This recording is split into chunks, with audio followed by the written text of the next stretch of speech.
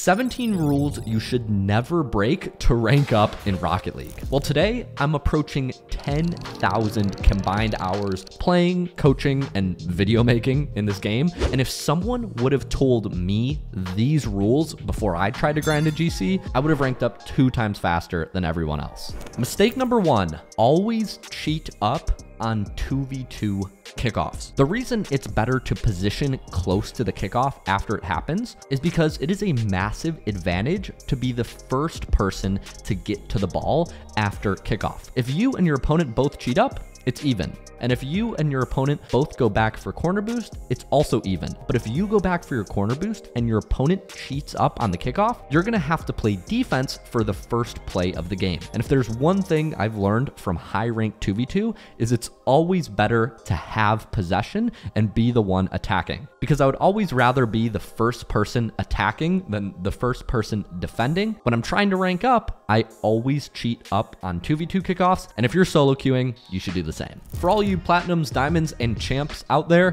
update, our coaching sponsor just hired 4 new RLCS coaches and are now reopened for coaching. I'll show some of the coaches on screen here, but if that's you and you're plat through champ and sick of solo queuing, DM our coaching sponsor on Discord with the keyword coach4 to see if you might qualify for coaching. That's keyword coach4, and back to the mistakes. Rule number 2, nothing good happens in the corners. Corners at the low ranks of Rocket League are sort of like a black hole. Once you get sucked in, you cannot escape. If you enter the corner, your camera is going to be confusing. The ball is going to take all sort of weird bounces. For a new player, your whole world is just going to turn upside down. But what I've found coaching low-ranked players is if you can just resist the urge and stay outside the corner, and this goes for offense and defense, you realize not much bad can happen as long as you keep your distance. If you just stay out of the corners and watch from a safe distance,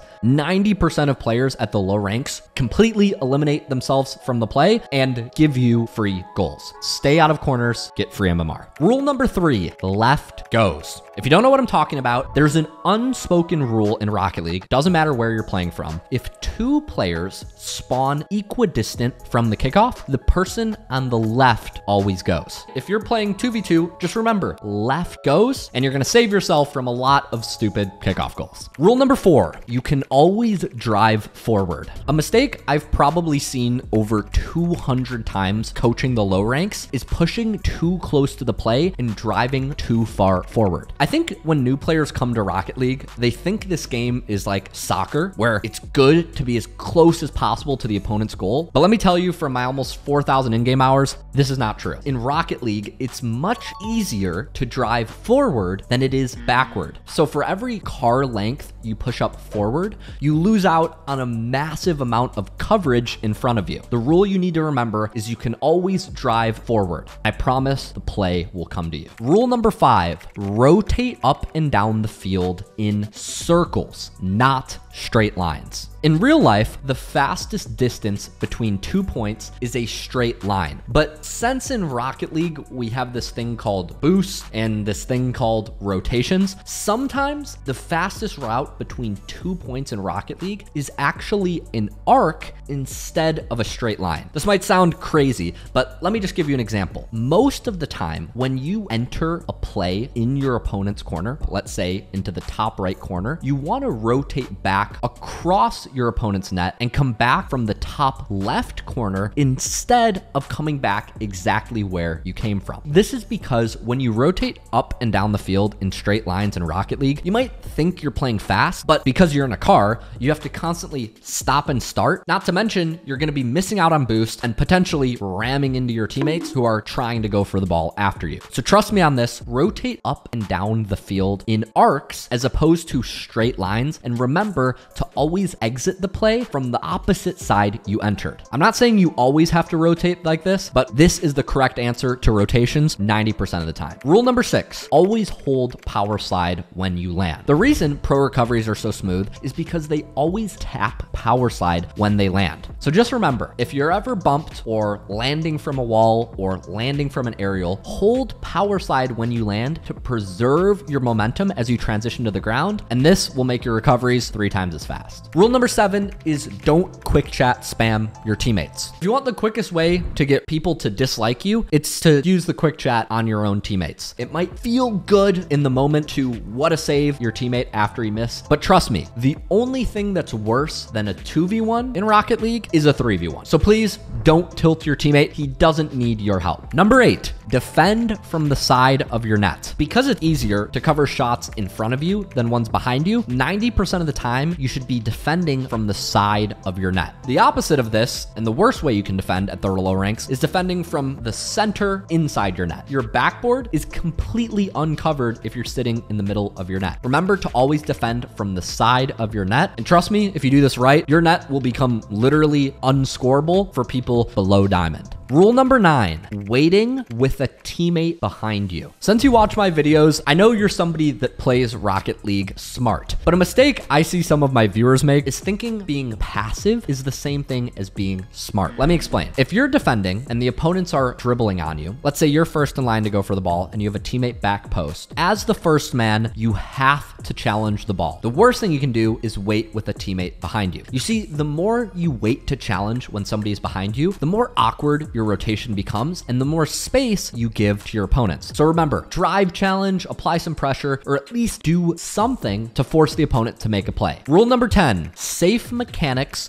work better at lower ranks. I get it. We all want to be Justin going for aerial redirects, but the truth is safer mechanics are better at the lower ranks. The reason I would tell you to go for safe mechanics is because your recoveries are not as good as Zen's. Yes, Zen can get away with going for crazy double flip resets because he just bounces off the opponent's backboard and he's back post in a second and a half. But unfortunately, your Champ 2 teammate, he's out of the play for at least 4 seconds after. So unless your recoveries are buttery smooth, stick to safe mechanics that you can actually recover from. And trust me, you're gonna see way better results in ranked. Rule number 11, low ranks force the ball low, high ranks force the ball high. So when I'm talking about low versus high ranks, I'm generally talking about champ below for low ranks, champ above for high ranks. Just humor me for sake of example. What I'm talking about here is when and how you should challenge for the best results in ranked. Let me start with my bracket, the higher ranks. When I was playing high ranked games with the pro player Rapid, he taught me that it's better to force your opponent to take the ball high at the high ranks. The reason for this is because you never want to let a high ranked player fake you. They then have a completely free one-on-one and they're probably going to score on your teammate. So high ranks, you want to force your opponent who's air dribbling or going for a flip reset to go above you, ideally taking the ball to the backboard on an air dribble. That way your teammate can get a free backboard clear. However, if you're at the low ranks, I recommend you challenge the opponent early and cover the high option. The reason is because low rank players usually won't fake you. So long as you cover the high option, your opponent is going to be able to clean up any 50-50 or any scenario where they get under you. If you really don't believe me and you want to see what I mean in practice, go to my video called 30 Days Playing with Pros and you'll see examples of this and why it works in ranked. I'm not saying this will always work, but I'm saying most of the time, if you listen to that rule, you will guess the right answer. Rule number 12, rotate back on the weak side. You are rotating back to your side of the field and the opponents are taking the ball into your corner where your teammate's defending. Most low rank players make the mistake here of trying to go into their corner. When you rotate this way, you're moving in the direction your opponents are moving in. And if they get by your teammate and you, then that's wide open. Instead, 90% of the time at the low ranks, you want to rotate back on the weak side. When you rotate back post on the opposite side of the ball, you're able to cover your entire net in front of you and you make it so the opponents have to come to you to score a goal. I know it's tempting to want to drift towards the ball at all times, but remember, rotate back on the weak side. And if you do this right, defense will become a breeze. Rule number 13, the pass isn't coming. If you're watching below Champ 3, just assume the pass isn't coming. What is the chance that your teammate sees you and effectively places a good pass? So trust me, if you want to rank up, up, especially in ranked 2v2, don't expect him to pass it. Just get behind your teammate because unfortunately the pass isn't coming. Oh, and bonus tip, you only have to follow this rule if you're solo queuing. If you find a good teammate, you will literally just rank up. So if you're in the market for actually good teammates, join my Discord down below. We've got over 50,000 players. It's completely free and you can leave whenever you want. Moving on to rule number 14, don't boost through supersonic. If you didn't know, you don't actually have to boost to maintain your speed in Rocket League. If you don't believe me, go into free play and you'll find that as long as you hold down drive and you don't turn too aggressively, you can maintain supersonic with 0 boost usage. Rule number 15, delay your takeoff as long as possible. A routine mistake I see people make all the way up at the Grand Champ ranks is taking off for aerials too soon. What I mean by this is new players seem to like to jump the minute the ball goes in the air. Whenever you're going for an aerial, you want to get as close to the play as possible on the ground and then wait till the last possible second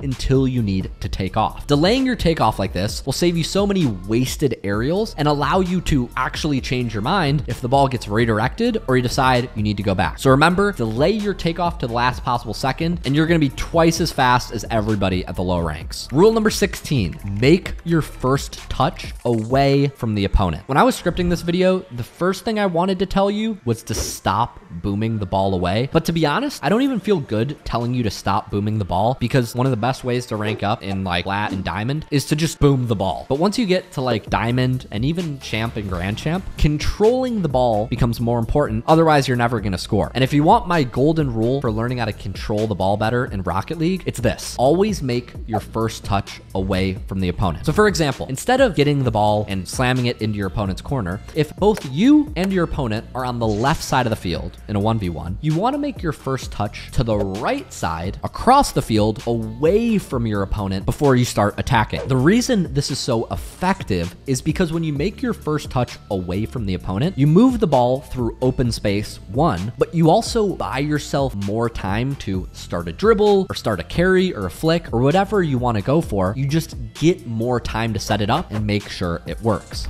Rule number 17, the final rule, don't flip during collisions. This is a rule I first learned from Wait and Pilkin 3 or 4 years ago when I was a champ. And guess what? I was reminded of this rule 12 months ago as a Grand Champ 3 by apparently Jack. So if there's anything close to a golden rule of Rocket League, it's this: don't flip during collisions. Basically, a collision is any time one or more players are making a play on the ball and it's unclear where the ball is going to go next. So let's say a 50-50 is about to happen. A collision is about to happen on the ball and you don't know whether your teammate's going to win it or it's going to go back to your side of the field. In these situations, it's critical that you don't flip during the collision. The reason is because if you flip before you know where the ball's going to go, you could end up committing your car in a direction for 2 seconds that's completely opposite the way the play actually goes. Now, it might seem like, oh, if I flip forward and my teammate ends up getting dunked, I can just turn around, right? Well, not really, because the higher rank you get,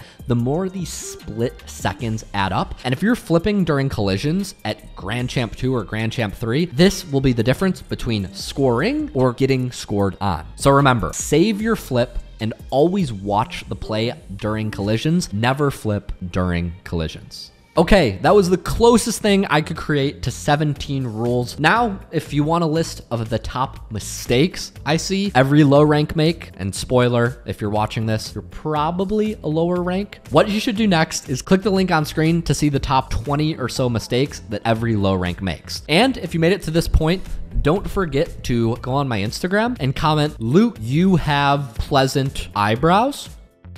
Yes, people will be confused if you go comment that. And I'll go like it because then I'll know you made it to this point in the video. Okay, I'm done for real. As always, thank you so much for watching. I'll see you guys in the next video. Peace.